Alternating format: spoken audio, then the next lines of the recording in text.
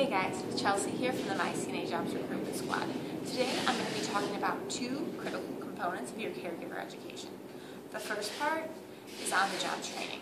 Because many caregiver positions don't necessarily require any type of formal training, much of what you learn is actually on-the-job training. So keep that in mind every time you learn something new because you're going to use it in the future.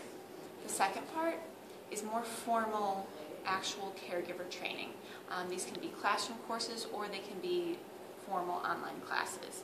Be sure to remember everything you learn as you can take it to work with you the next day, and these courses provide invaluable insight into caregiving.